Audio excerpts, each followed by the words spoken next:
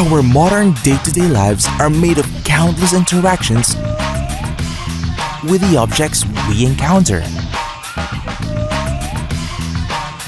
From the tiniest particles to the biggest structures. Join us as we explore the inside workings of the world around us. This is Inside Things. Life vest or flotation devices. Ever wonder how a life jacket can save you?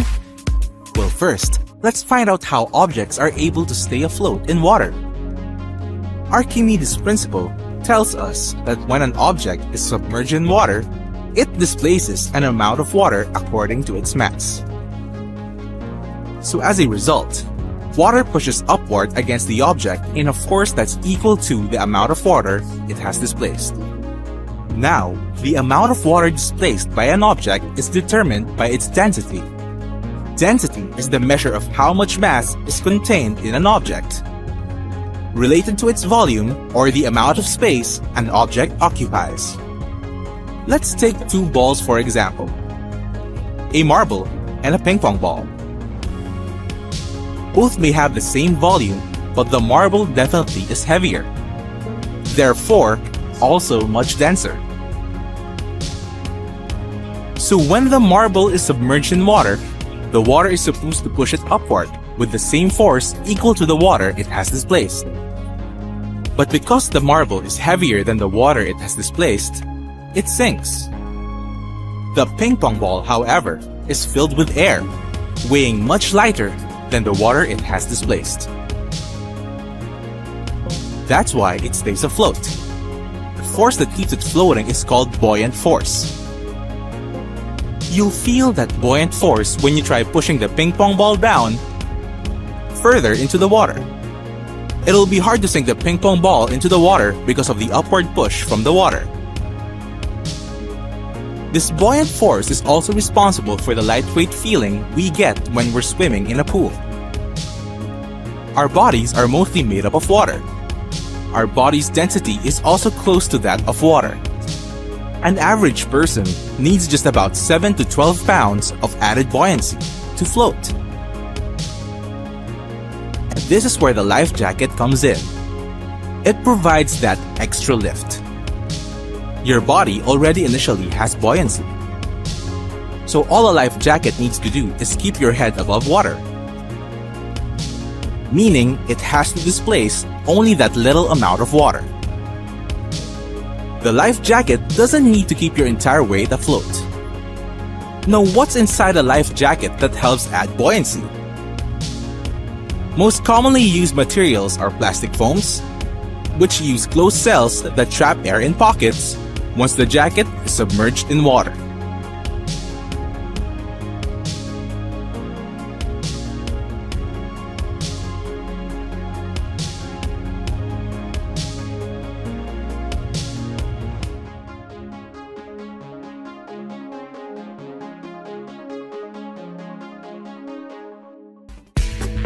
Rubber. There's just so much you can do with rubber, thanks to its elastic properties. But what makes it so?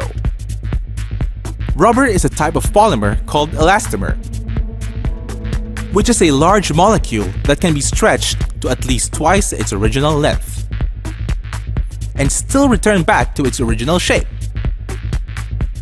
Entropy is what makes a rubber stretchy. In physics, this is what we call the second law of thermodynamics. It dictates that a system will move from a state of order to disorder. Let's try picturing this in real-life situations. Toys are easy to destroy and disassemble, but putting them back together can be quite a puzzle. It's easy to draw a doodle on a blank piece of paper, but it's hard to return it back to a clean slate. And while entropy seems to be an inconvenience, it's what makes rubber work. We've mentioned that rubber is a polymer, which are shaped like very long chains. When rubber is in its normal state, meaning it is not being stretched, it means that its molecules are tangled up in a random disorder. We can say that the rubber in this state has a high degree of entropy. But once the rubber is stretched, its molecules align in an orderly manner. The very long molecular chains are now lined up in one direction. Therefore, the rubber now has a low degree of entropy. And then when you let go of the rubber, it goes back to its original disordered state. Now there are many ways to treat rubber to make it more useful. Mastication is where rubber is chewed up through a machine so as to make it softer, stickier, and moldable. Afterwards, chemical ingredients are often mixed into the rubber to make it more hard-wearing. Calendering is when it's squashed into specific shapes by rollers. Extrusion is squeezing rubber through specially shaped holes to make hollow tubes. Lastly, vulcanization is a heat treatment that adds sulfur to rubber.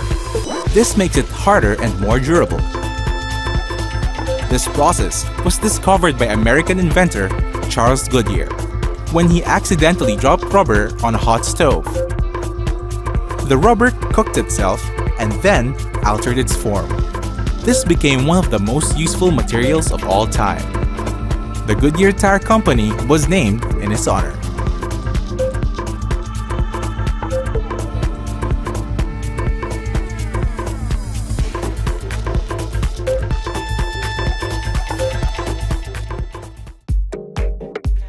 Batteries. Batteries are a lifesaver, especially in times when we can't generate electricity, but need it in order to power a certain object or machine. A battery is a device that consists of cells capable of storing chemical energy that can be turned into electricity, becoming a source of power. But how do these work? First, let's get familiar with the definitions. Electricity is the flow of electrons via a conductive path, like a wire. This path is called a circuit. Batteries are made up of three parts. The anode, or the terminal that contains negatively charged electrodes. The cathode, or the terminal that has positively charged electrodes. And the electrolyte. It is the cathode and anode that are connected to an electric circuit for the battery to function. When a battery is connected to an electric circuit, a chemical reaction takes place. This causes a buildup of electrons at the anode, and consequently, an electrical difference between the anode and cathode. We can also define it as an unstable buildup of electrons. But the electrons would want to become stable again by rearranging themselves. The electrons' behavior is always to repel each other, so they naturally move away from each other. Now, inside a battery, the only way for them to go is the cathode. However, the electrons cannot take the direct path from the anode to the cathode within the battery, due to the electrolyte. An electrolyte is a liquid or solid substance that keeps the anode and cathode separate from each other. Ordinary batteries usually have dry powder as electrolytes. But once a wire becomes present to connect the anode to the cathode, the electrons now have another way to get to the cathode. This system is called a closed circuit. Imagine if we put light bulbs within the path of the wire. As the electrons go through it, the bulbs will each light up. Because as electrons pass the wire, electrical current flows. This is how a battery provides power. Electrodes in batteries always come from two dissimilar materials. Otherwise, there would be no flow of current. One of the materials should be the one giving up electrons, while the other one should be on the receiving end. This is necessary for electric current to flow.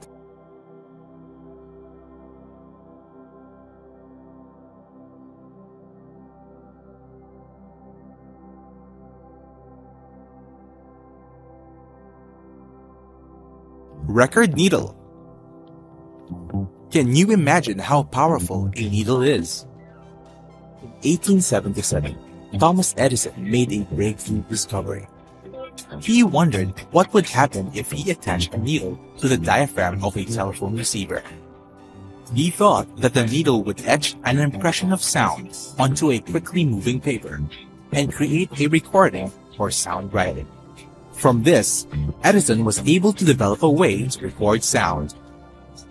Remember that sounds are vibrations that travel through air or another medium. And Edison wanted to record these sound waves so they can be played back. These recordings are converted back into sound via another needle. Edison then designed a phonograph, a device made of brass cylinder wrapped in tinfoil. It is operated by turning its hand crank for the brass cylinder to rotate and move lengthwise. On one side of the phonograph is the diaphragm that's connected to a needle. The diaphragm is made up of a very thin membrane. So here's how sound is recorded. The sound waves cause the diaphragm to vibrate, and the needle to etch a groove into the tinfoil that surrounds the brass cylinder, which at the same time is being turned by the hand crank. While on the other side of the diaphragm is a second needle and an amplifier. So when the brass cylinder is set back to its starting position and the needle is placed on its grooves, the original sound is now reproduced and the vibrations are amplified. Edison's first ever voice recording into his invention was himself shouting the words to "Mary Had a Little Lamb." He used a mouthpiece, which caused the sound waves to vibrate the needle and etch his singing into the tin foil, so he could listen to it again. So the phonograph could not only record sound, it could play it back too. During that same year, German inventor Emil Berliner developed Edison's phonograph. He made the gramophone, a machine that turned a hard rubber disc on a flat plate, or the turntable, replacing the brass cylinder.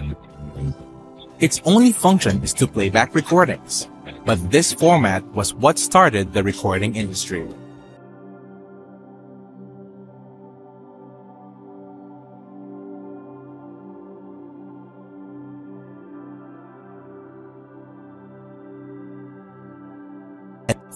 Bowling ball. What makes up a bowling ball? Two major parts make up the bowling ball, its core and its cover stock. Each can be made from a variety of materials or combinations of these, which all can alter the ball's on-lane performance. Let's take a closer look. One of the bowling ball's main parts is the core. About 20 to 40% of the ball's behavior is due to its core, its shape, components, and various mass properties. Common shapes include a light bulb, spherical, and elliptical. The core's mixture is made up of a heavy substance, such as bismuth graphite or barium, plus either resin or a ceramic material. Resin produces a very dense type of plastic, while ceramic cores make harder hitting balls. This is because no energy is absorbed by the ceramic cores, thus creating more impact on the pins. Combination cores are made by a ball that's enclosed by a core of a specific shape and density, and within a second core of another shape and density. A weight block or small counterweights can also be added to the main core.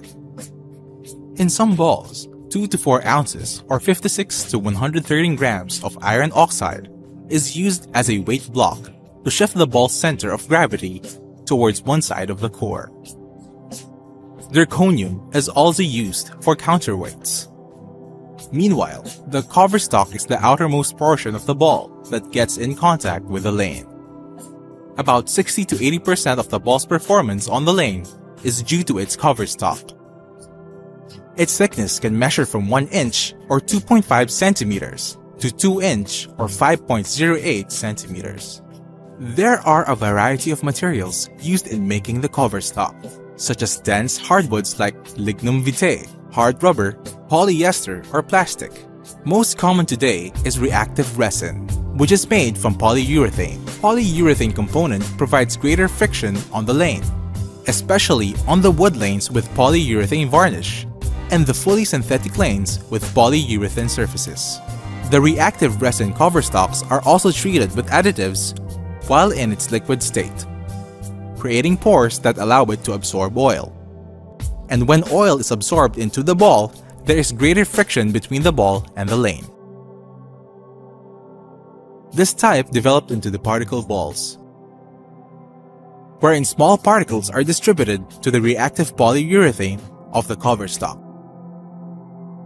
so that it causes higher friction on the lanes.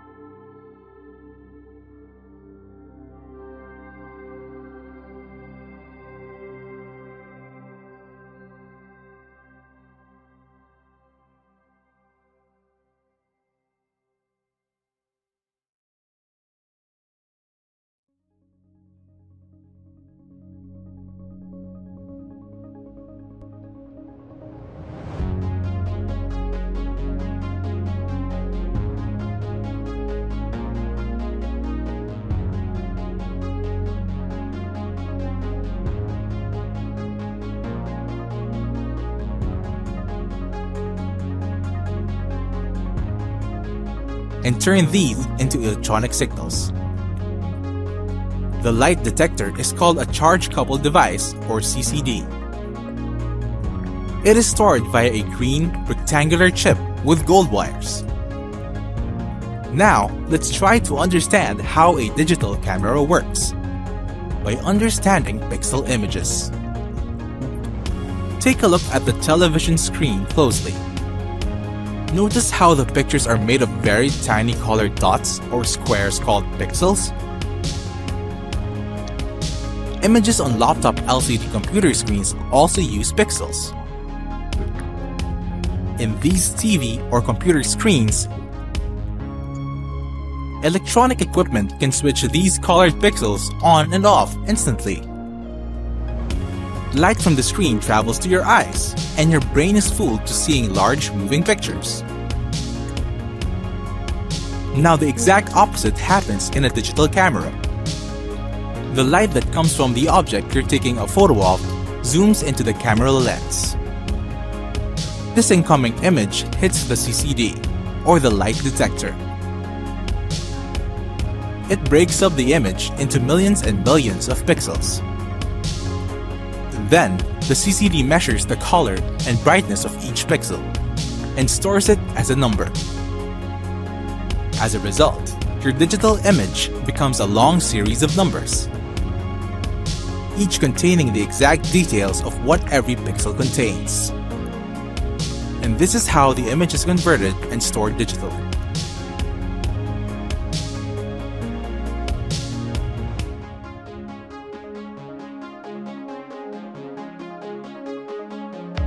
A sneeze. A sneeze, or sternutation, is the convulsive expulsion of air from the lungs through the nose and mouth. This is usually caused by foreign particles that irritate the nostrils. Sneezing is a reflex, the body's automatic response to the irritation and its way to clear the nasal airways. Imagine a sneeze like a computer reboot. When the environment becomes too much for your nose, it needs a biological reboot via a sneeze. When a sneeze takes effect, it resets the nasal environment in order for the bad stuff inhaled through the nose to be released. Possible factors linked to sneezing include feathers, pollen, smoke, pepper, colds or flu, allergies, viral infections, or when exposed to a change in temperature or cold air, or bright light. Yes, a sudden exposure to bright light may actually cause sneezing. This reaction is called a photic sneeze reflex. It has been said that the signals that tell the brain to shrink the pupils in the presence of bright light may cross paths with the signals the brain receives to sneeze. Now here's what happens during a sneeze. The lining of your nose gets irritated and naturally your body reacts. Your chest muscles compress your lungs, sending a wheeze of air upwards. The opening of your throat and mouth wants to block it.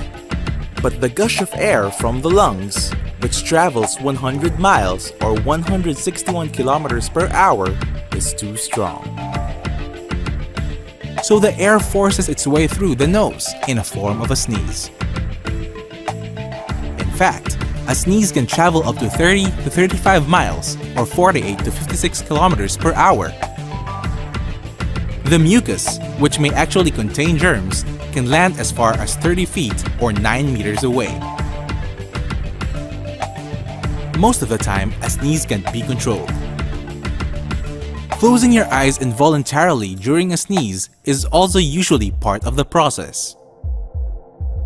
It's very hard to sneeze otherwise.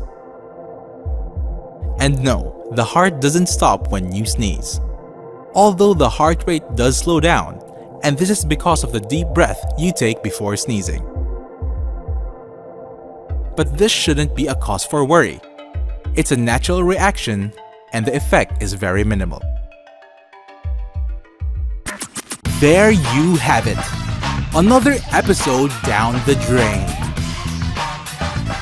Still, there are countless more things to explore. Join us next time as we look and know more about the world around us.